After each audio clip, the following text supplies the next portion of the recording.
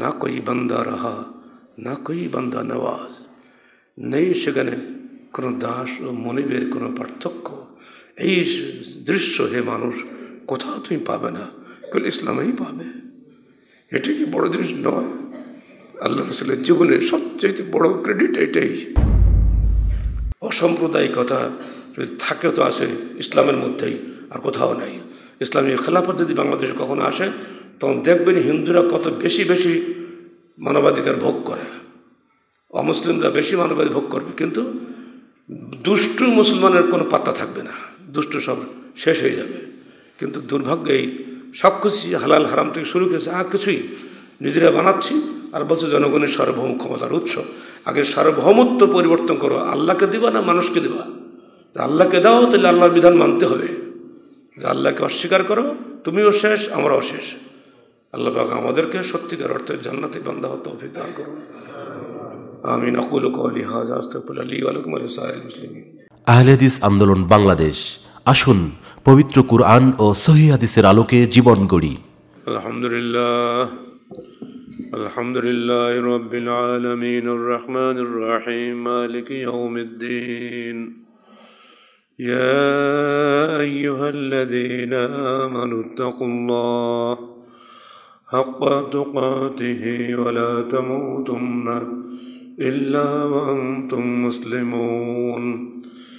ইয়া আইয়ুহান নাসু তাকু রাব্বাকুমুল্লাযী خلقكم من نفس واحدة وخلق منها زوجها وبث منهما رجالا كثيرا ونساء واتقوا الله الذي تساءلون به والأرحام إن الله كان عليكم رقيبا. يا أيها الذين آمنوا اتقوا الله وقولوا قولا سديدا يصلح لكم أعمالكم ويغفر لكم ذنوبكم ومن يطع الله ورسوله فقد فاز فوزا عظيما. أما بعد فقد قال الله تعالى في الكلام المجيد فأعوذ بالله السميع العليم من الشيطان الرجيم. بسم الله الرحمن الرحيم. لقد كان لكم في رسول الله أسوة حسنة لمن كان يرجو الله واليوم الآخر وذكر الله كثيرا. সূরা আহজাব 21 আয়াত। যাবতীয় হামদ ও সানা আল্লাহ রাব্বুল আলামিনের জন্য এবং যাবতীয় দরুদ ও সালাত শেষ নবী মুহাম্মদ রাসূলুল্লাহ সাল্লাল্লাহু আলাইহি ওয়াসাল্লামের জন্য। আজকে দেশব্যাপী সিরাত প্রতিযোগিতা অনুষ্ঠিত হচ্ছে আমাদের মার্কাজের পক্ষ থেকে। সিরাতুর রাসূল সাল্লাল্লাহু আলাইহি ওয়াসাল্লাম যে গ্রন্থ আমাদের আছে, হাদিস ফাউন্ডেশন প্রকাশিত, এটার উপরে। সেজন্য আজকে খুতবার বিষয়বস্তু হবে নবী জীবনের বৈশিষ্ট্য সমূহ। কি জন্য তিনি পৃথিবীর সকল মানুষের শ্রেষ্ঠ, কি জন্য তিনি নবীকুল শ্রেষ্ঠ। প্রতিটি মানুষের কিছু না কিছু বৈশিষ্ট্য থাকে, তার মধ্যে কি বৈশিষ্ট্য ছিল আসুন প্রথমে আমরা এই বিষয়টি আল্লাহর কাছ থেকে, রসুলের কাছ থেকে এবং দুনিয়াবি প্রমাণের ভিত্তিতে জেনে নিই। আল্লাহ বলছেন, দেখো লাকাদ কানা লাকুম ফি রাসূলিল্লাহি উসওয়াতুন হাসানাহ, তোমাদের জন্য আল্লাহ রসুলের মধ্যে উত্তম আদর্শ নিহিত রয়েছে। লিমান কানা ইয়ারজুল্লাহ ওয়াল ইয়াউমাল আখিরা, তোমাদের মধ্যে যারা আল্লাহকে এবং বিচার দিবসকে কামনা করে তাদের জন্য, এবং যাকারাল্লাহ কাসীরা, যারা অধিকারে আল্লাহকে স্মরণ করে। শয়তানদের জন্য কোনো আদর্শ নেই আমার রসুলের জীবনের মধ্যে। আছে তারাই যারা সত্যিকার অর্থে আল্লাহকে স্বীকার করে, আখিরাতে বিশ্বাস করে এবং পরকালীন নাজাতের আকাঙ্ক্ষা করে। শুধু তাই না, আল্লাহকে বারবার অধিক হারে স্মরণ করে। সুখে, সম্পদে, বিপদে, আপদে, সর্বাবস্থায় যারা আল্লাহকে স্মরণ করে তাদের জন্য উত্তম আদর্শ নিহিত আছে আমার রসুলের মধ্যে। মা আয়েশাকে জিজ্ঞেস করা হলো যে আল্লাহ রসুলের চরিত্র কেমন ছিল। তিনি জবাব দিলেন, তুমি কি কোরআন পড়ো না? প্রশ্নকারী বললেন, হ্যাঁ, কোরআন তো সবসময় পড়ি। উত্তর দিলেন, দেখো, কানা খুলুকুল কুরআন, নবী জীবনের চরিত্রই ছিল, নবীর পুরো চরিত্রটাই ছিল কোরআন, অর্থাৎ তিনি ছিলেন কোরআনের বাস্তব রূপকার। কোরআন ও হাদিসের মিলিত রূপই হল নবী চরিত্র। 63 বছরের সংক্ষিপ্ত জীবনে, যদিও 63 বছর বলি আমরা, এটা কিন্তু চন্দ্রবর্ষ, এটা সৌরবর্ষ নয়। সৌরবর্ষ আমরা বাংলাদেশে আমরা মেনে চলি। বয়স কত?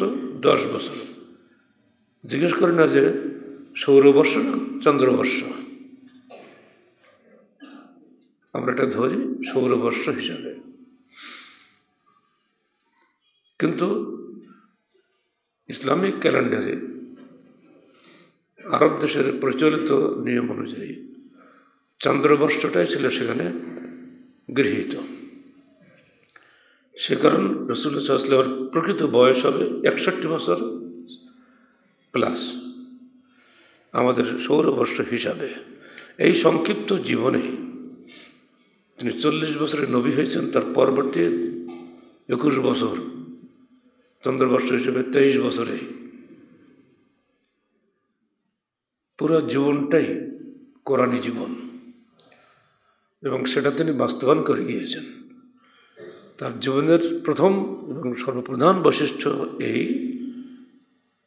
যে তিনি যা বলেছেন সেটা করেছেন। বাস্তবায়ন করাটাই সবচেয়ে বড় চ্যালেঞ্জ ছিল। বিরোধীরা তার বিরুদ্ধে একে একে 16টি অপবাদ দিয়েছে। বিরোধীরা তাকে পরপর 14টি হত্যার ষড়যন্ত্র করেছে। এরপরও যুদ্ধ বিগ্রহে জিহাদের ময়দানে তিনি 2.5 বছর কাটিয়েছেন। প্রতি মুহূর্তে তার জীবনের আশঙ্কা ছিল, কোনো কিছুই তাকে ঠেকাতে পারেনি। আল্লাহ প্রেরিত ওহীর বিধান তিনি পুরোপুরিভাবে প্রতিষ্ঠা দান করে দুনিয়া থেকে বিদায় হয়ে গিয়েছেন। এটাই আমার দৃষ্টিতে সকল নবীর মধ্যে শ্রেষ্ঠতম বৈশিষ্ট্য তার এটাই, যে নিজের জীবনে সব কিছু প্রতিষ্ঠা করে দুনিয়া থেকে বিদায় হয়েছেন আল্লাহ পাকের মেহেরবানিতে। বলুন আলহামদুলিল্লাহ।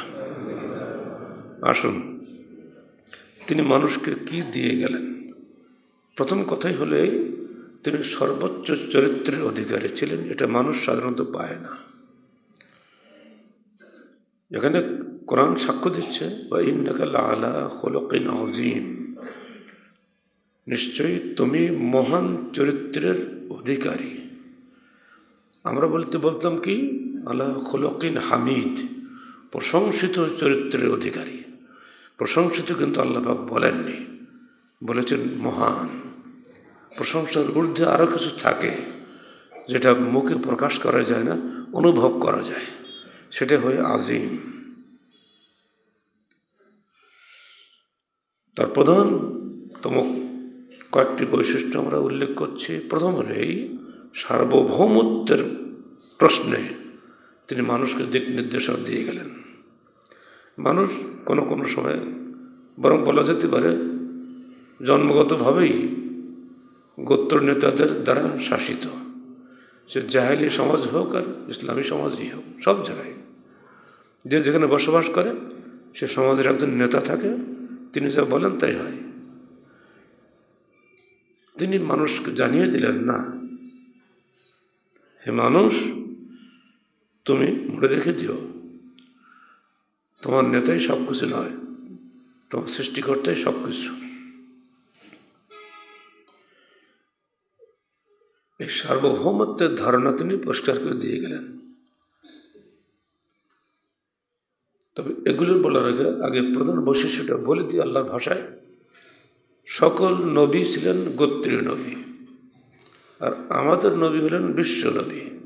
এই বৈশিষ্ট্য কিন্তু আর কারণে আল্লাহ বলছেন, ওমা আরসালনাকা ইল্লা কাফাতাল লিন্নাসি বাশীরাও ওয়া নাযীরা।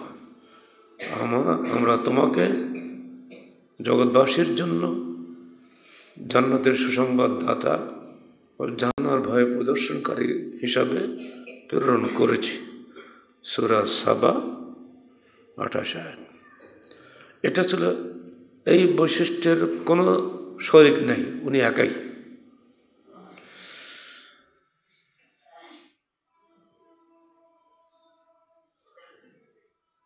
এটার দ্বারা কি লাভ হয়েছে জানেন? ইসলাম এটি বিশ্ব জাতীয়তাবাদী ধর্ম। আজকের আমেরিকার যে বর্ণবিদ্বেষের খেলা আপনারা দেখছেন, প্রকাশ্য সবার সামনে পুলিশ যারা নিরপেক্ষ থাকার কথা, হাঁটু দিয়ে একটা কৃষ্ণাঙ্গ নাগরিককে, নিরপরাধ নাগরিককে চেপে ধরে মৃত্যু নিশ্চিত করার পরে তাকে ছেড়েছে। অথচ একে বলা হচ্ছে গণতন্ত্র। এমনি করে কৃষ্ণকে মানুষের উপরে শ্বেতাঙ্গদের যে জুলুম চলছে সেখানে, এরপরও ওই ব্যক্তি প্রেসিডেন্ট হিসেবে 7 কোটি ভোট পেয়েছে। তার চেয়ে কিছু ভোট বেশি পাওয়াতে বাইডেন জিতেছে। অথচ পৃথিবীর সবচেয়ে সুখী রাষ্ট্র বলে পরিচিত মানুষ পাগলই আমেরিকা যায়। ধন সম্পদের কোনো অভাব তাদের নাই বলা হয়ে থাকে, আসলে কিন্তু তা ঠিক না। সেখানে 99% লোকের খাদ্য খায়, 1% লোকে। পুরো পুঁজিবাদ সেখানে চলছে। এরপরও তারা অনেক সুখী আমাদের চাইতে, অর্থ সম্পদের দিক দিয়ে। কিন্তু আছে কি? মানুষের মানবাধিকার নাই, সুখ নাই, শান্তি নাই। এত অন্যায় করার পরও তারা কিভাবে ভোট পায় মানুষের কাছ থেকে কল্পনাই করা যায় না। আর ওই পুলিশের কোনো শাস্তি হয়েছে বলে কিছু জানাও যায় না। এই বর্ণবিদ্বেষ বিশ্বব্যাপী ছিল। কিন্তু যখন বিশ্ব রসুল এলেন, তখন অটোমেটিক্যালি তিনি যে দিন নিয়ে এলেন ইসলাম, তার মাধ্যমে বিশ্ব জাতীয়তা সৃষ্টি হয়ে গেল। কিভাবে দেখেন? আপনি আমেরিকা যান, যদি একজন আপনাকে সালাম দেয় বা আপনি সালাম দিয়ে সে ওয়ালাইকুম আসসালাম বলে, আপনি তাকে কি ধারণা করবেন? ওকে হিন্দু বলবেন, না ইহুদি বলবেন, না খ্রিস্টান বলবেন? আপনার অন্তর বলে দেবে যে এই আমার একটা মুসলিম ভাই, ঠিক না? ঠিক আপনি চলে যান মিয়ানমারে, ও তো বাংলা কিছু বুঝবে না ওরা। সেখানেও যদি কেউ আপনাকে সালাম দেয় বা আপনি সালাম দেন, আপনার অন্তরটা একেবারে শীতল হয়ে যাবে। এটা দিনই ভাই পেয়ে গেছি। এটা কি বিশ্ব জাতীয়তা নয়? বাংলাদেশের অনেক ভাই বিদেশে চাকরি বাকরি করতে যান, যখনই তিনি সেখানে কোনো ভাইকে পেয়ে যান মুসলমান, তো মনে হয় জীবনের সবচেয়ে বেশি সুখের দিন তার সেটা হয়। গত কয়েকদিন আগে, যাই হোক এগুলো লম্বা হয়ে যাবে, এটা তিনি দেখিয়ে দিলেন সারা বিশ্ব জাতীয়তা কিভাবে হয়। আজান দিচ্ছে এক জায়গাতে, আরে এই পাশে মন্দির, এখানে প্যাগোডা, এখানে গির্জা, এখানে আজান, আমি ওখানে যাব। কারণ কি? এটা মুসলমান। আজানের ভাষা কিন্তু পরিবর্তন হয়নি। কামাল পাশা ক্ষমতায় গিয়ে প্রথম তুর্কিস্তান থেকে আজান পাল্টিয়ে তুর্কি ভাষা করেছিল। শেষকালে গণবিদ্রোহ দেখা দিল। শেষকালে আবার বেতারে বাধ্য হয়ে আরবি আজান চালু করল। ঠিক এমনি করে সালাত আপনি পড়েন কোন ভাষায়? আরবিতে পড়েন না? আমি এক প্রশ্নের সম্মুখীন হয়েছিলাম 2-3 বছর আগে ঢাকা ইউনাইটেড হাসপাতালে। খুব বড় নাম করা ডাক্তারের কাছে, এক কথা সবাই তাকে চিনে। তা আমাকে পেয়ে তার মুখ চুলকাচ্ছে, বলে আপনার নাম বহুত শুনেছি কিন্তু দেখি নেই, ভাগ্য আজকের অসুখের কারণে আপনাকে পেয়েছি, তা আমার রোগ অসুখ ফসুখ পড়া হবে, একটা প্রশ্ন উত্তর দেন তো দেখি। তাহলে কি বলছে, আমরা বাঙালি, বাংলা ভাষায় সালাত পড়বো, আরবি ভাষায় কেন? এটা তো আল্লাহর এই বিধান তো ঠিক হয়নি। আপনার ব্রেন তো খুব উর্বর দেখছি, আপনি আল্লাহর ভুল দর্শক শুরু করে দিয়েছেন। ধন্যবাদ। আপনি যে মেডিকেল বইগুলো পড়েন এগুলো বাংলায় কেন হয় না, ওগুলো ইংরেজিতে কেন? তো যে মেডিকেল কিছু পরিভাষা আছে সেগুলো আসলে বাংলা হয় না। তো ঠিক অমনি করে ইসলামের কিছু পরিভাষা সেগুলো কিন্তু বাংলা হয় না। বলে বাপরে বাপ, এই জবটা জীবনে পাইনি। হ্যাঁ, আপনাকে শিখতে হবে ইসলাম, আল্লাহ প্রেরিত দিন। আমার নবী আরবিতে বলেছেন কথা, আমাকে জান্নাতে জাহান্নামে সব জায়গায় আরবিতে কথা বলতে, এখন নয় বাংলা বলছি, আল্লাহ সব পাল্টে দিতে পারে। যে আল্লাহ আপনাকে বাঙালি বানিয়েছেন ওই আল্লাহ কবর গেলে আপনাকে আরবি বানিয়ে দেবে, আপনার যে ঠিক লাইন মতো চলে যাবে। বাপরে বাপ। তারপরে সে যা খাতির, এরকমভাবে বহু মানুষের মনের মধ্যে বহু কিছু প্রশ্ন আছে। এক কথা শেষ, আমার নবী বিশ্ব নবী, আমার ইসলাম বিশ্ব ধর্ম, আমার আল্লাহ বিশ্ব সৃষ্টিকর্তা, আমার কাবা বিশ্ব মানুষের মিলন কেন্দ্র, আমার কোরআন বিশ্বের সকল মানুষের জন্য, হাদিস সকল মানুষের জন্য, শুধু আরবিদের জন্য নয়, শুধু বাঙালিদের জন্য নয়, সব দিক দিয়ে এই বিশ্ব জাতীয়তা আল্লাহ পাক সৃষ্টি করলেন তার নবীর মাধ্যমে। কিভাবে? তিনি তাকে বিশ্বনবী করলেন। মূসাকে তিনি বিশ্বনবী করেন নাই, ঈসাকেও করেন নাই, দাউদকেও করেন নাই, সুলাইমানকেও করেন নাই। তার হতে পারে বড়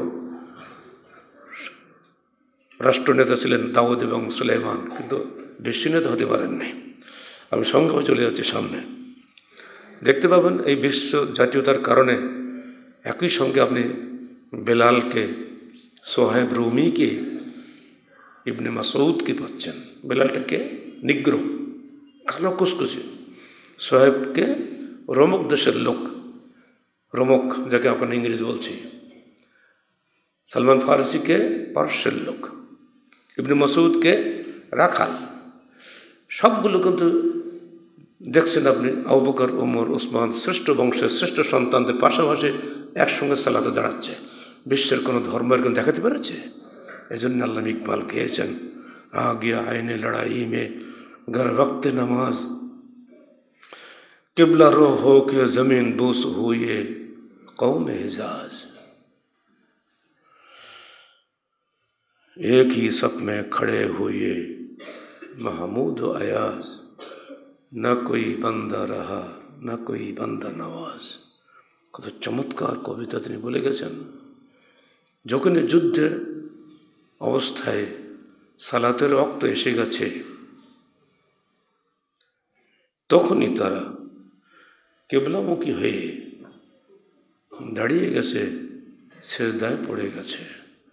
যুদ্ধের তোয়াক্কা করেনি, মরবে কি বাঁচবে দেখে নেই। আল্লাহর ডাক এসেছে, আজান হয়েছে, সঙ্গে সঙ্গে তারা পড়ে গেছে, কেবলামুখী হয়ে জমিনে পড়ে গেছে সেজদায়।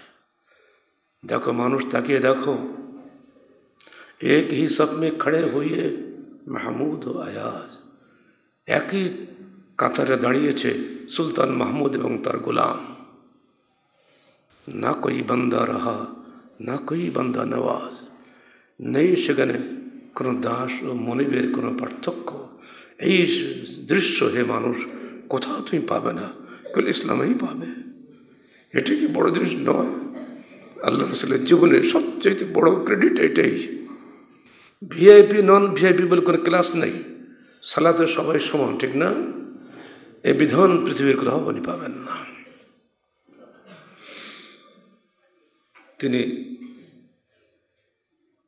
সার্বভৌমত্বের প্রশ্নে একটা একটা বলি পুরো সমাজকে পরিবর্তন করে দিয়ে গেলেন। একটা হলো উনি বিশ্বনবী, এবার তিনি কী করলেন? পুরো পৃথিবীর সমাজকে তিনি পরিবর্তন করে দিয়ে গেলেন। কীভাবে? একটা একটা নম্বর দিয়ে বলে দিচ্ছি। প্রথমে তিনি সার্বভৌমত্ব নির্ধারণ করে দিলেন।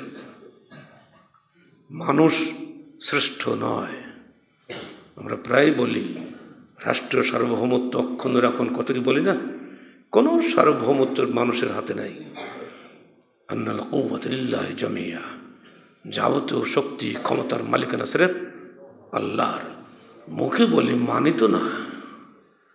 কদিন পরে তো দেয়াল ভরা, আর সার্বভৌম ক্ষমতার মালিক জনগণ বলি না। কিসের জনগণ? প্রতিদিন মানুষ মরছে, নিখোঁজ হচ্ছে, কে কোথায় যাচ্ছে কোনো খবরই নাই। অধ্যাপক নুরুল ইসলাম কালী এসেছিলেন পরশুদিন, দুঃখ করে চলে গেলেন। আমার 36 বছরের সন্তান কোথায় গেছে আমি জানি না। পুলিশকে বললাম, পুলিশ বলছে আপনি এখন পান নাই। অর্থাৎ পুলিশে উল্টো উল্টোকে ফোন করে, কে কার জন্য কাজ করে। এই হলে দেশের স্বাধীনতার বাস্তব প্রমাণ। মানুষের জীবনের, সম্পদের, ইজ্জতের কোনোটারই নিরাপত্তা নাই। যাই হোক, ওগুলি আমরা যাচ্ছি না। সার্বভৌমত্বের মালিক মানুষ নয়, আল্লাহ। এটি হলো আমার রসুলের শ্রেষ্ঠতম দাওয়াত এবং তার বৈশিষ্ট্য ছিল এটাই। তিনি আবু জাহেলের কাছে যেয়ে সার্বভৌমত্ব কামনা করেননি, তার দয়া কামনা করেন নাই। মক্কি সূরাগুলিতেই বলে দেওয়া হচ্ছে। সূরা মুলক মক্কি সূরা, মক্কায় নাজিল হয়েছে। আল্লাহ বলে দিলেন তাবারাকাল্লাযী বিয়াদিহিল মুলকু ওয়া হুয়া আলা কুল্লি শাইইন কাদির। যখন কোরআনগুলো পড়ি আপনার সঙ্গে সঙ্গে পড়বেন, নেকি পাবেন। তাবারাকাল্লাযী বিয়াদিহিল মুলকু ওয়া হুয়া আলা কুল্লি শাইইন কাদির।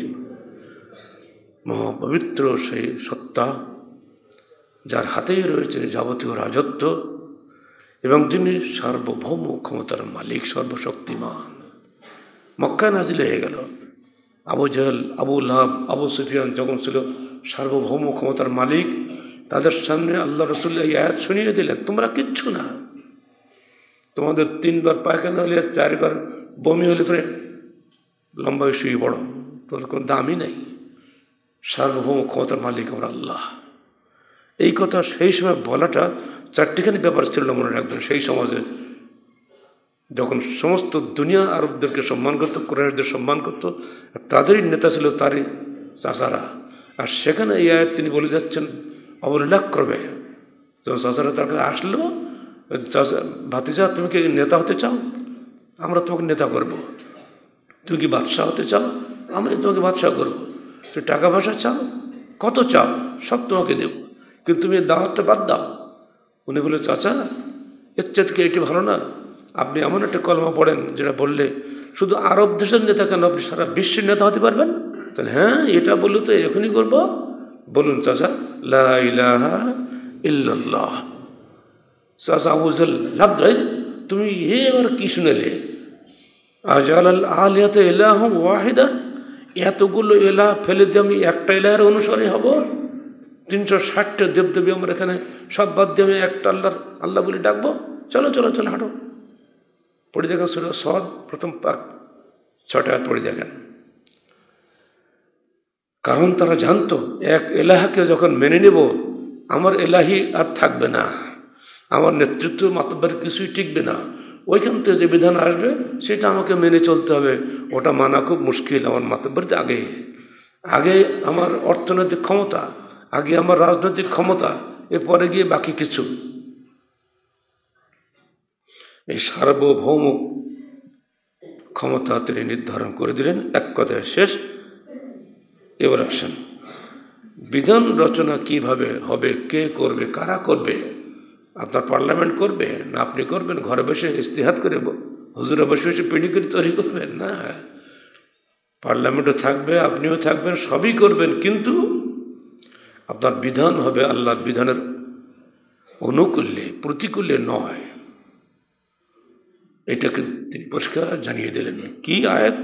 আল্লাহ লাহুল খালক ওয়াল আমর। ছোট্ট কথা বলেন, আল্লাহ লাহুল খালক ওয়াল আমর। হে মানুষ, মনে রেখো, আল্লাহর জন্যই সৃষ্টি, তার জন্যই আদেশ। সৃষ্টি যার, আইন তার, আপনার নয়। এটা মক্কি সূরা, সূরা আরাফ 54 আয়াতে বলা হয়েছে। মক্কায় কিন্তু এগুলো সব নাজিল হচ্ছে, মদিনা না। মদিনায় যে বাস্তবায়ন হয়েছে, মক্কার আদর্শ বলে দেওয়া হয়েছে, নীতি বলে দেওয়া হয়েছে।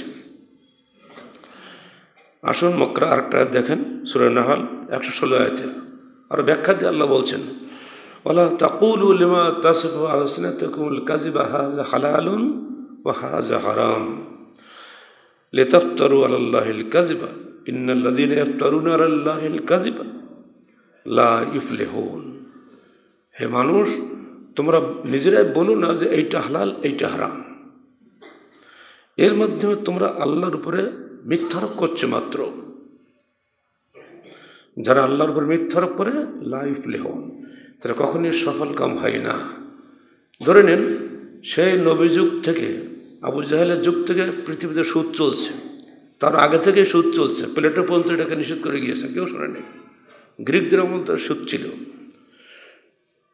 সুদী অর্থনীতি হলো সমস্ত শোষণের মূল। এমএলএম ব্যবসার মতো, জাল ফেললে জাল আসতে টান দেয় না, মাছগুলো সব মনে করে বোধ আমি একটা ভালো জায়গায় হাঁটলাম, খুব খেলাধুলো করে, জাল টানতে টানতে জাল একদম উপরে ওঠে, তখন মাছ বুঝতে পারে সর্বনাশ, আমি যে আটকে গেছি এত বেরোতে পারছি না, খুব লাফলাফি করে, তখন ভয় না।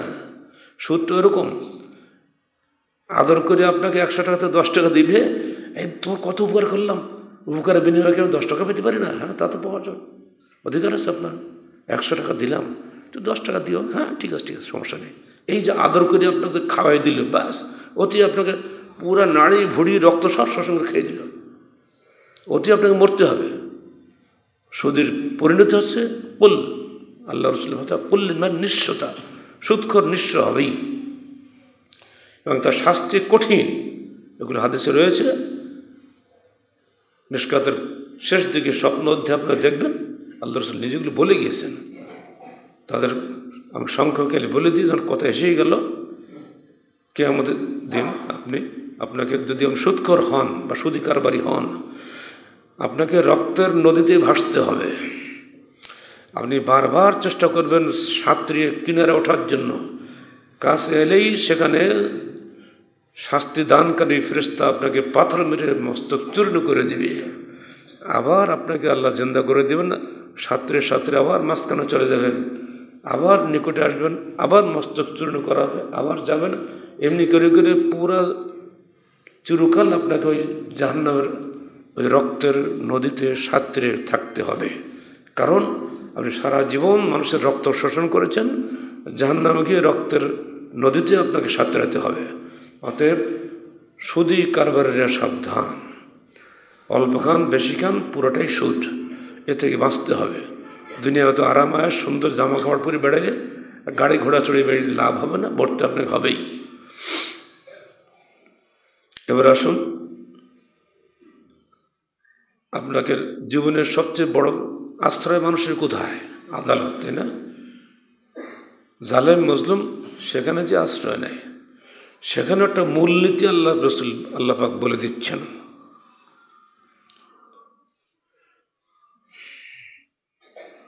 ইয়া আইয়ুহাল্লাযীনা আমানু কুনু কাওয়ামিনা বিল কিসত শুহাদা'a লিল্লাহ ওয়ালাউ আলা আনফুসিকুম আও বিল ওয়ালিদাইনি ওয়াল আকরাবিন ইন ইয়াকুম গানিয়্যান আও ফাকীরান ফাল্লাহু আওলা বিহিমা ফালা তাত্তাবিউল হাওয়া আন তা'দিলু ওয়া ইন তালবু আও তু'রিদু ফাইন্নাল্লাহা কানা বিমা তা'মালুনা খাবীরা।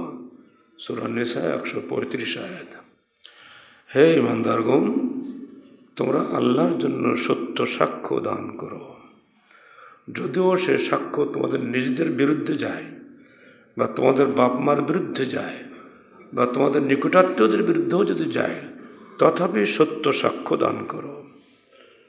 ধনী বা গরিব দেখে তোমরা তারতম্য করো না। মনে রেখো, ফাল্লাহু আওলা বিহিমা, আল্লাহ ওই ধনী গরিবের সবচাইতে শুভাকাঙ্ক্ষী, তোমাদের চাইতে আমি বেশি শুভাকাঙ্ক্ষী। অর্থাৎ বিচারের ক্ষেত্রে কে ধনী কে গরিব এটা তোমরা দেখো না, তোমরা আল্লাহর নামে ন্যায় বিচার করো। ফালা তাত্তাবিউল হাওয়া, তোমরা প্রবৃত্তির অনুসরণ করো না। আন তা'দিলু, ন্যায় বিচার করার সময়। ওয়া ইন তালবু আও তু'রিদু, যদি তোমরা বিচার করার সময় ঘুরিয়ে ফিরিয়ে কথা বলো অথবা এড়িয়ে চলো, ফাইন্নাল্লাহা কানা বিমা তা'মালুনা খাবীরা, তোমরা যা করছো মনে রেখো আল্লাহ সবই খবর রাখেন। আমাদের উকিলদের কাজ কি? ঘুরিয়ে ফিরিয়ে কথা বলে না, ওরা সোজা কথা বলে? যে উকিল যত বেশি মারপ্যাচ দিয়ে অপরাধীকে বাঁচাতে পারে সেই উকিলের কদর বেশি, তার ফিও বেশি। এইটাই বলছেন আল্লাহ পাক এখানে, ওয়ালা তালবু আও তাওরিজু, যদি তোমরা মুখ ঘুরিয়ে ফিরিয়ে কায়দাগিরি কথাবার্তা বলার চেষ্টা করো অথবা এড়িয়ে চলো অপরাধকে, মনে রেখো আল্লাহ কিন্তু সবই খবর রাখেন। এই আয়াতটি এতই প্রিয় হয়েছে বিদেশিদের কাছে, গত সময়ের মধ্যে বলেছিলাম যে আমেরিকার হার্ভার্ড ইউনিভার্সিটির আইন অনুষদের সামনে এই আয়াতটি অনুবাদ করে পিতলের দিয়ে ধাতু দিয়ে মজবুত করে তারা সামনে লিখে দিয়েছে। নিচে লিখছে কোরআন সূরা নিসা ভার্স নম্বর 135। এটা কিন্তু পৃথিবীর ইতিহাসে একটা ব্যতিক্রম। যারা নিজেরা বাইবেলের অনুসারী বলে দাবি করেন, যদিও বাইবেল নাই দুনিয়াতে, তারা কোরআনকে এই সম্মান দিচ্ছেন কেন? কারণ এই বাণী পৃথিবীর কোনো ধর্মনেতা বলেন নাই। দুর্ভাগ্য বাংলাদেশের, আমাদের হাইকোর্টের সামনে কিন্তু এটা নাই, ইউনিভার্সিটি ল ফ্যাকাল্টির সামনেও নাই। হ্যাঁ আছে, গ্রিক দেবী থেমিস এক ন্যায় বিচারের দেবী নাকি ছিল কোনো কালে, জীবনে আমরা দেখেও শুনেও নাই। তাঁর একটা বিশাল মূর্তি বানিয়ে ঢাকা হাইকোর্টে বানিয়ে রেখে দিয়েছে। কি চমৎকার মুসলমানের দেশ! বিচার বিভাগের মূলনীতি এটাই। আসেন, অর্থনৈতিক বিধান সম্পর্কে তিনি কি বলে গেলেন আমাদের সামনে, তাদের বৈশিষ্ট্য দেখেন। তৎকালীন পৃথিবীর সম্পূর্ণ বিপরীত হচ্ছে, পুরো পুঁজিবাদী অর্থনীতির মধ্যে তিনি মানুষ হয়েছেন। তার চাচারা ছিল সব পুঁজিবাদী। সেখানে আয়াত নাজিল হচ্ছে, ইয়া আইয়ুহাল্লাযীনা আমানু লা তাকুলু আমওয়ালাকুম বাইনাকুম বিল বাতিল ইল্লা আন তাকুনা তিজারাতান আন তারাজিম মিনকুম। সূরা নিসা 26 আয়াত। হে ঈমানদারগণ, তোমরা তোমাদের আপসের মধ্যে অবৈধ পন্থায় কোনো সম্পদ ভক্ষণ করো না, পারস্পরিক ব্যবসায়ী সম্মতিক্রমে ব্যবসার মাধ্যম ছাড়া।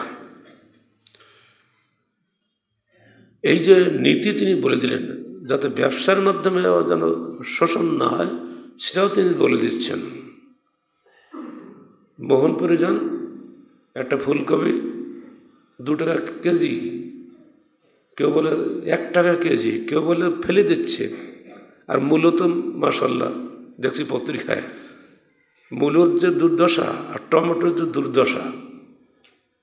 কিন্তু ওইটা যখন রাজশাহী মার্কেটে আসবে, এই কয়েক কিলোমিটার দূর হবে, 10-20 কিলোমিটার বেশি তো হবে না, 20 গুণ দাম বেড়ে যাবে।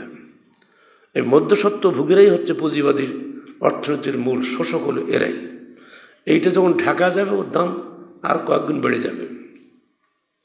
যারা কষ্ট করে মাথার ঘাম পায়ে ফেলে যে কৃষক ভাইরা এগুলো উৎপাদন করলেন, তারা বঞ্চিত। এটা হচ্ছে পুঁজিবাদী অর্থনীতির ফল। এটা চলবে না।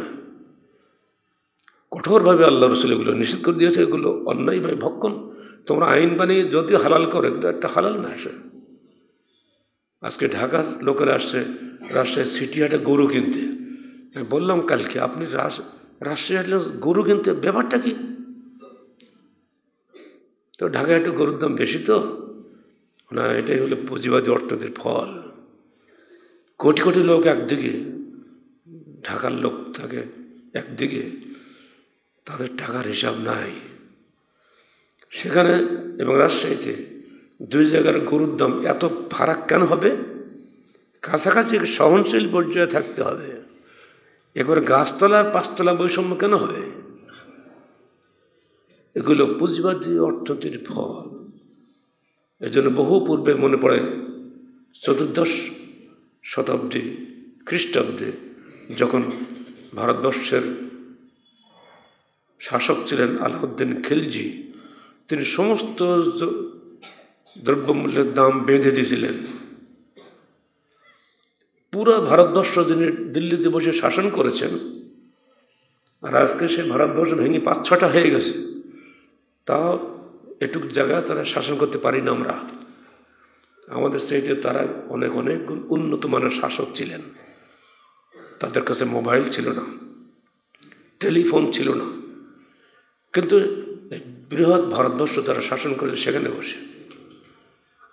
আজকের চেয়ে সেদিন সুখ সমৃদ্ধি অনেক অনেক বেশি ছিল। এগুলো অন্য সাইডের বিষয়, যারা ইতিহাস জানেন তারা ভালোভাবে বলতে পারবেন। অর্থনৈতিক বিধান সম্বন্ধে এক কথা, তোমরা কোনো অবস্থাতে অন্যায়ভাবে কারোর সম্পদ ভক্ষণ করো না, এটা হলো মূল নীতি। তিনি বললেন লা তাজলিমুন ওয়া লা তুজলামুন, তোমরা কারোর উপরে জুলুম করো না এবং তোমরা নিজেরাই অত্যাচারিত হইও না। তিনি বলে দিলেন মান গাসসানা ফালাইসা মিন্না, যে প্রতারণা করলো সে মুসলমানদের অন্তর্ভুক্ত নয়। প্রতিটি ক্ষেত্রে তিনি বললেন মানে হেতাকারা ফাওয়া খাতি, যে সম্পদ জমা করলো, মজুদদারি করলো, সে মহাপাপী। এমনি করে প্রতিটি ক্ষেত্রেই দিক নির্দেশনা দিয়ে পুরো সমাজকে তিনি পরিবর্তন করে ফেলে দিলেন। এমনকি একদিন তিনি নিজে বাজারে চলে গেছেন, গিয়ে গমের বড় গম কি জব যা একটা হবে, সম্ভবত জবই হবে, তত গম ছিল না মধ্যে, উপরে শুকনা, ভিতরে উনি হাত ঢুকাই দিয়েছেন, ভিজা, এই বেটা ভিতরে ভিজা উপরে শুকনা, এটা কেন? তো সে উপরে পানি দিয়েছিলাম এই করতে, তো শুকে পানি নিচে চুষে চলে গেছে। তো তুমি কি খরিদ্দারকে বলছো নিচে একটু ভিজা? তো চুপ হয়ে গেছে। তুমি যে না বলে তাকে যে কেজি ওজন করে দেবা, সে ধরে একটা মাপযুক্ত ছিল, আমরা তো ধামা বলি তাই না, বা পেলি বলি, ওদের তো এটা কিছু ছিল। তো তুই কি বলেছো নিচের ভিজার এক রেট উপরে শুকনার এক রেট? তো না, তা বলে নেই। তো তুমি তো ধোকা দিচ্ছ, মনে রেখে দেবেন গাসসানা ফালাইসা মিন্না, যে ক্রেতাকে ধোকা দেয় সে কখনই মুসলমানদের দলভুক্ত নয়। তো আল্লাহ রসুল এগুলোকে বাস্তবায়ন করার জন্য নিজে বাজারে চলে গেছেন, কল্পনা করা যায় নাকি? এগুলো সব হাদিসের পৃষ্ঠে আপনারা পাবেন।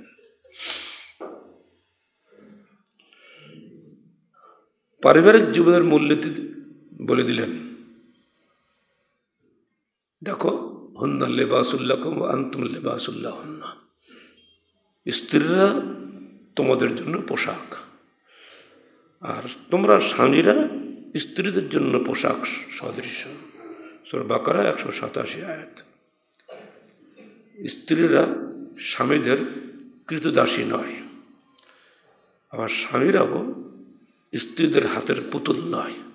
প্রত্যেকের নিজস্ব স্বাধিকার ও স্বাধীনতা আছে। পত্রিকায় প্রতিদিনই প্রায় এরকম বাজে ঘটনা আসে। এক মহিলা কতজনকে যে ফাঁকি দিচ্ছে, দুষ্ট মহিলারা আছে, তাদের জীবনটা দেখতে বিরক্ত হয়ে যাচ্ছে, এত চালাক। বিগত সরকার পারিবারিক আইন করে গেছে স্ত্রীদের পক্ষে। এখন জাতীয় সংসদে চিৎকার দিচ্ছে সংসদ সদস্যরা যে পুরুষ নির্যাতন একটা আইন করে দিন, স্ত্রী নির্যাতন, নারী নির্যাতনটা আমরা আইন পেয়েছি, নারীদের অত্যাচারে আমরা যার বাঁচি না। এগুলো খুব একটা আসে না, কিন্তু ভুক্তভোগীরা সব জানেন। আপনারা এই আইনের কারণে একটা নারী বিয়ে করছে, লক্ষ লক্ষ টাকা মোহরানা ধার্য করছে, কদিন পরেই সে ডিভোর্স দিয়ে চলে যাচ্ছে। টাকা সব দাও, মিথ্যা যৌতুক দাবিটা আবলতল করে যে কোনোভাবেই হোক ঠকছে প্রায়। এই জন্য বলা হচ্ছে যে 80% পুরুষই এই নারীদের অত্যাচারে অতিষ্ঠ, কিন্তু তার লজ্জায় বলে না। সাবধান, নারী এবং পুরুষ তোমরা উভয়ের মর্যাদা সমান। হুন্না লিবাসুল্লাকুম ওয়া আনতুম লিবাসুল্লাহুন্না। তবে সামাজিক এবং পারিবারিক শৃঙ্খলা রক্ষার স্বার্থে আল্লাহ পাক বলছেন আর রিজালু কাওয়ামুনা আলান নিসা। মাত্র 3টা শব্দে পুরো আদর্শটা বলে দিয়েছেন আল্লাহ পাক। আর রিজালু কাওয়ামুনা আলান নিসা, পুরুষেরা নারীদের অভিভাবক। অভিভাবক তো থাকতেই হবে আপনাকে। একটা মসজিদ করেছেন, সেখানেও কিন্তু মোতোয়ালি লাগছে, সভাপতি লাগছে না। স্ত্রী এবং সন্তানদের প্রতিপালন করা।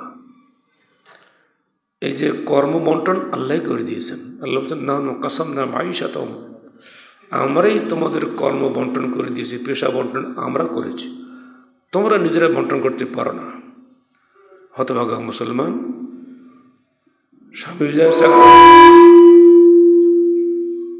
স্বামী এক অফিসে, স্ত্রী আর এক অফিসে, আর সন্তান থেকে কাজের বুয়ার কাছে, লজ্জা শরম কিচ্ছু নাই। ফলে যা সন্তান হচ্ছে আজকাল বখাটে, স্কুলে গেলে পড়ে হন হন পন পন, কাজে ঠন ঠন। এটার নাম কোনো ভাষা হলো? এটা হলো ক্লাস 1 বাংলা বইয়ের লেখাপড়া।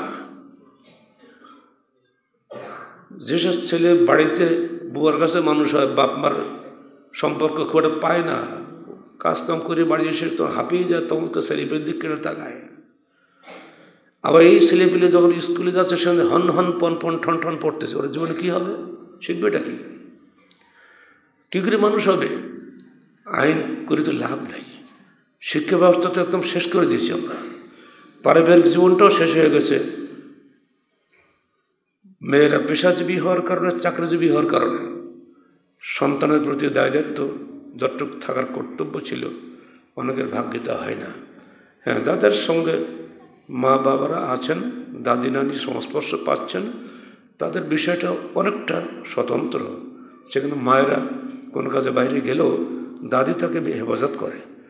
যাদের ভাগ্যে একেবারে এক সন্তান বা 2 সন্তানের সংসার, যারা দাদি নানির দাদা নানার সংস্পর্শ পায় না, ওই সন্তানগুলোর দিকে আপনি তাকান, তাদের সংখ্যা তো বেশি আজকাল বাংলাদেশে। এরপরও যদি বাবা প্রবাস জীবন যাপন করেন, তখন কি অবস্থা তো আরও খারাপ, তাই না?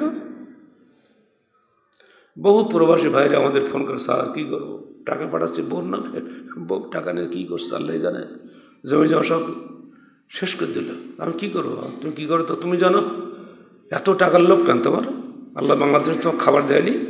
আল্লাহ কি বলছে সব সৌদি আরব যা?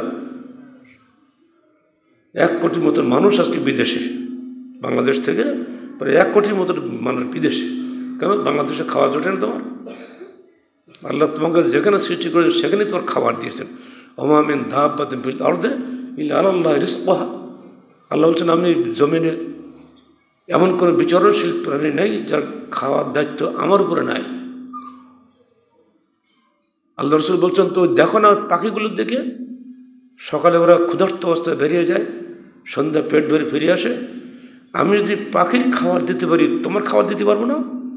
তুই দেশ এখানে বিদেশে পালাচ্ছ, এতই যখন তোমার লোভ, থাকো মরি ওখানে, তোমার কী যায় আসে? এই লোভী মানুষগুলোকে কেউ ঠেকাতে পারবে না। ওরা যাবেই চিরকাল, যেখানে খাওয়া পায় সেখানে চলে যাবে, ঠিক গরু ছাগলের মতো, আইলটেল মানে না। ফলে জঙ্গলে ফঙ্গলে সব মরতেছে, কেউ ভূমধ্য সাগরে নদীর ডুবি মরতেছে, কেউ জঙ্গলে যে শীতে মরতেছে, প্রতিরাত্রি দেখছেন আপনারা।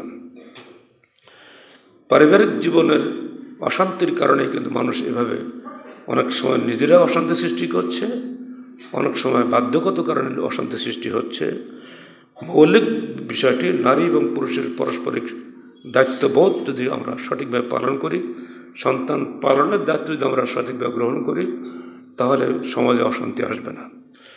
এবার আসেন প্রতিবেশীর দায়িত্ব কর্তব্য। কারণ প্রতিবেশী ভিন্ন কোনো মানুষ থাকতে পারে না। মানুষ যেখানেই থাকবে তার প্রতিবেশী থাকবেই। একদম একাকী কোনো মানুষ কোথাও টিকতে পারে? আপনাকে সরকার ধরে জেলখানে পাঠিয়ে দেয়, তাই না? সেখানেও কিন্তু প্রতিবেশী আছে। আমার জেলখানে যে বন্ধুরা আমার 3 বছর ধরে দেখেছি আমি 7টা জেলখানায়, আমি কিন্তু এখন ওদের কথা বলতে পারি না। তারা যে খেদমত, যে ভালোবাসা আমাদের প্রতি দেখিয়েছে, ওই যে পুলিশগুলো আমাদেরকে ভালো ব্যবহার করেছে, সেসব মানুষের কথা আমি আজও মনে করি। অনেক সময় মনে করি লিখবো তো লেখার সময় দিতে পারি না, কারণ ওরাও কিন্তু এক সময় প্রতিবেশী ছিল। তো প্রতিবেশী ছাড়া মানুষ দুনিয়াতে বসবাস করতে পারে না, এটি স্বাভাবিক কথা। হ্যাঁ, একবার কবরে গেলে আর প্রতিবেশী নাই, ওখানে হয় ডান্ডা পিঠা খেতে হবে আর না জান্নাতের সঙ্গে খেতে হবে। এই কবর ছাড়া দুনিয়ায় বাস করলে আপনাকে প্রতিবেশী থাকবেই। এই বিষয়ে রাসূলুল্লাহ সাল্লাল্লাহু আলাইহি ওয়াসাল্লামের চিরন্তন ঘোষণা। আর আবি হুরায়রা রাদিয়াল্লাহু আনহু قال قال رسول الله صلى الله عليه وسلم والله لا يؤمن والله لا يؤمن والله لا يؤمن قال من يا رسول الله قال الذي لا يؤمن جاره بوائقه متفق عليه। আল্লাহর কসম সে মুমিন নয়, আল্লাহর কসম সে মুমিন নয়, আল্লাহর কসম সে মুমিন নয়। জিজ্ঞেস করেন হে আল্লাহর রাসূল সে কে? উনি বললেন যার অনিষ্টকারিতা থেকে তার প্রতিবেশী নিরাপদ নয়, অর্থাৎ ওই দুষ্ট প্রতিবেশী কোশ্চিনকালে জান্নাত পাবে না। পরের হাদিসে ইবনে আব্বাস থেকে আসছে লাইসাল মুমিনু আল্লাযী, আনাস থেকে আসছে লা ইয়াদখুলু জান্নাতা মান লা ইয়ামানু জারুহু বাওয়াইকাহু। ওই ব্যক্তি কখনোই জান্নাতে প্রবেশ করবে না যার অনিষ্টকারিতা থেকে তার প্রতিবেশী নিরাপদ নয়। আমরা দেখেছি অনেক আলেম জাহেল উচ্চশিক্ষিত সবারই মধ্যে এই ত্রুটি আমাদের আছে, প্রতিবেশীর সঙ্গে তাদের অসৎ ব্যবহার, যে মানুষ অতিষ্ঠ হয়ে যায়। সাবধান। ইবনে আব্বাস থেকে অন্য হাদিস আসছে قال قال رسول الله صلى الله عليه وسلم ليس المؤمن الذي يشبع وجاره جائع عند جنبه। ওই ব্যক্তি কখনোই মুমিন নয় যে নিজে পেট ভরে খেলো অথচ তার প্রতিবেশী অভুক্ত থাকলো, সে কোশ্চিনকালে মুমিন নয়। এই তিনটা হাদিসই আমাদের জন্য কি যথেষ্ট নয়?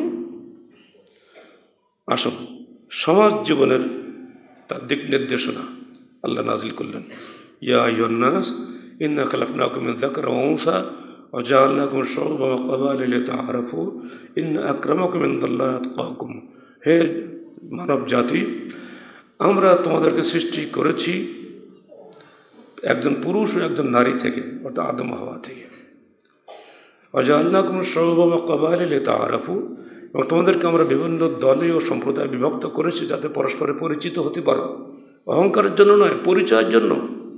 আমি বাঙালি, আমি বিহারি, আমি ইংরেজ, এগুলো স্যার পরিচয়ের জন্য, অহংকারের জন্য নয়। সবাই আমরা এক আল্লাহর সৃষ্টি মানুষ। এই দিক নির্দেশনা দিয়ে তিনি বুঝিয়ে গেলেন যে হে মানুষ, তোমরা সবাই এক আদমের সন্তান। এটা আল্লাহর আয়াত, সূরা হুজুরাত 13 আয়াত। এবার আসুন, জীবনের শেষে বিদায় হজে তিনি গিয়েছেন, এরপরে মাত্র উনি আর 81 দিন বেঁচে ছিলেন। হজের পরের দিন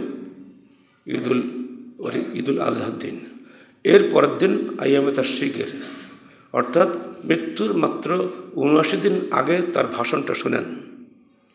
আর জাবরিন ক্বালা খাতাবানা রাসূলুল্লাহ সাল্লাল্লাহু আলাইহি ওয়াসাল্লাম ফি ওয়াসাতি আইয়ামে তাশরিক খুতবাতুল ওয়াদা, বিদায় হজের খুতবা তিনি দিচ্ছেন এই মর্মে। ওয়াকাল ইয়া আইয়ুহান নাস ইন্না রাব্বাকুম ওয়াহিদ ওয়া ইন্না আবাকুম ওয়াহিদ। হে জনগণ, মনে রেখো তোমাদের প্রতিপালক মাত্র একজন, তোমাদের পিতা মাত্র একজন। অতএব লা ফাদলা লি আরাবিয়্যিন আলা আজামিয়্যিন ওয়ালা লি আজামিয়্যিন আলা আরাবিয়্যিন ওয়ালা লি আহমারা আলা আসওয়াদা ওয়ালা লি আসওয়াদা আলা আহমারা ইল্লা বিত্তাকওয়া। কালোর উপরে সাদার, আরবের উপরে অনারবের, কৃষ্ণকায়ের উপরে শ্বেতকায়ের কোনো প্রাধান্য নাই তাকওয়া ব্যতীত, আল্লাহ ভীরুতা ব্যতীত। আজকে হচ্ছে কি আমেরিকায় শ্বেতাঙ্গ কৃষ্ণাঙ্গ পাচ্ছে না, সারা পৃথিবীতে এটা চলছে। এখন দরকার বিশ্বনবীর এই হাদিসটাতে আপনাদের শুনেলাম, ইন্না আক্রামাকুম ইনদাল্লাহি আতকাকুম। মনে রেখো তোমাদের মধ্যে সবচেয়ে সম্মানিত সেই ব্যক্তি যে সবচেয়ে আল্লাহকে ভয় করে, অর্থাৎ সৎ কর্মশীল মানুষই তোমাদের মধ্যে উত্তম, যে আল্লাহকে ভয় করে। আর এটা সব সমাজেই সৎ মানুষকে সবাই সম্মান করে, আর দুষ্টকে কোনো সমাজে কেউ গ্রহণ করে না। দুষ্টরা হলো শয়তানের উপাসী, আর সৎ কর্মশীল মানুষ আল্লাহর উপাসী, পার্থক্যই এটাই হলো তার বৈশিষ্ট্যগত দিক দিয়ে এই কয়েকটা বিষয় আপনাদের সামনে তুলে ধরলাম। এই বৈশিষ্ট্য সিরাত রাসূলের মধ্যেই পাবেন, অন্য কোনো নেতা কোন ব্যক্তির মধ্যে পাবেন না। সর্বপ্রধান বৈশিষ্ট্য ছিল এই যে সবগুলিই তিনি বাস্তবায়ন করে গিয়েছেন। আলহামদুলিল্লাহ। আল্লাহ পাক আমাদেরকে রাসূলুল্লাহ সাল্লাল্লাহু আলাইহি ওয়াসাল্লামের বৈশিষ্ট্যের অনুকরণে নিজেদের বৈশিষ্ট্য প্রতিপালনের তৌফিক দান করুন। আমাদের পরিবারে, আমাদের সমাজে যেন উদারতা আসে, কথায় কথায় শুনি অসাম্প্রদায়িক বাংলাদেশ চাই। গর্ধবরা সম্প্রদায়ের ব্যাখ্যাই তো তোরা জানিস না। অসাম্প্রদায়িকতা যদি থাকে তো আসে ইসলামের মধ্যেই, আর কোথাও নাই। ইসলামী খেলাফত যদি বাংলাদেশে কখনো আসে, তখন দেখবেন হিন্দুরা কত বেশি বেশি মানবাধিকার ভোগ করে, অমুসলিমরা বেশি মানবাধিকার ভোগ করবে, কিন্তু দুষ্টু মুসলমানের কোনো পাত্তা থাকবে না, দুষ্টু সব শেষ হয়ে যাবে। কিন্তু দুর্ভাগ্য এই সব কিছু হালাল হারাম থেকে শুরু করেছে, আর কিছুই নিজেরা বানাচ্ছি আর বলছে জনগণের সার্বভৌম ক্ষমতার উৎস। আগে সার্বভৌমত্ব পরিবর্তন করো, আল্লাহকে দিবা না মানুষকে দিবা? আল্লাহকে দাও, তাহলে আল্লাহর বিধান মানতে হবে। আল্লাহকে অস্বীকার করো, তুমিও শেষ, আমরাও শেষ। আল্লাহ পাক আমাদেরকে সত্যিকার অর্থে জান্নাতি বান্দা হতে তৌফিক দান করুন। আমিন। আকুলু কওলি হাযা আস্তাগফিরুল্লাহ লি ওয়া লাকুম ওয়া লিসাইরিল মুসলিমিন। আলহামদুলিল্লাহ আলহামদুলিল্লাহ নাহমাদুহু ওয়া নাস্তাঈনুহু ওয়া নাস্তাগফিরুহু ওয়া নু'মিনু বিহি ওয়া নাতাওয়াক্কালু আলাইহি ওয়া নাউযু বিল্লাহি মিন শুরুরি আনফুসিনা ওয়া মিন সাইয়্যাতি আ'মালিনা মান ইয়াহদিহিল্লাহু ফালা মুদিল্লা লাহু ওয়া মান ইউদ্লিল ফালা হাদিয়া লাহু ওয়া নাশহাদু আন লা ইলাহা ইল্লাল্লাহু ওয়াহদাহু লা শারীকা লাহু ওয়া নাশহাদু আন্না মুহাম্মাদান আবদুহু ওয়া রাসূলুহু। ইন্নাল্লাহা ওয়া মালায়েকাতাহু ইউসাল্লুনা আলান নবী ইয়া আইয়ুহাল্লাযীনা আমানু সাল্লু আলাইহি ওয়া সাল্লিমু তাসলিমা। আল্লাহুম্মা সাল্লি আলা মুহাম্মাদ ওয়া আলা আলি মুহাম্মাদ কামা সাল্লাইতা আলা ইব্রাহিম ওয়া আলা আলি ইব্রাহিম ইন্নাকা হামিদুম মাজিদ। আল্লাহুম্মা বারিক আলা মুহাম্মাদ ওয়া আলা আলি মুহাম্মাদ কামা বারাকতা আলা ইব্রাহিম ওয়া আলা আলি ইব্রাহিম ইন্নাকা হামিদুম মাজিদ। আল্লাহুম্মা আনসুর মান নাসারা দীন মুহাম্মদ সাল্লাল্লাহু আলাইহি ওয়াসাল্লাম ওয়াজআলনা মিনহুম ওয়া খুযুল মান খাযালা দীন মুহাম্মদ সাল্লাল্লাহু আলাইহি ওয়াসাল্লাম ওয়া লা তাজআলনা মিনহুম। ইবাদাল্লাহ রাহিমাকুমুল্লাহ, ইন্নাল্লাহা ইয়া'মুরুকুম বিল আদলি ওয়াল ইহসান ওয়া ইতা'i যিল কুরবা ওয়া ইয়ানহা আনিল ফাহশাই ওয়াল মুনকার ওয়াল বাগই ইয়া'iযুকুম লা'আল্লাকুম তাযাক্কারুন। ওয়াজকুরুল্লাহা ইয়াযকুরকুম ওয়াদউহু ইয়াস্তাজিব লাকুম ওয়া লাযিকরুল্লাহি তাআলা ওয়া আ'লা ওয়া আ'আজ্জু ওয়া আজাল্লু ওয়া আতাম্মু ওয়া আহাম্মু আকবার।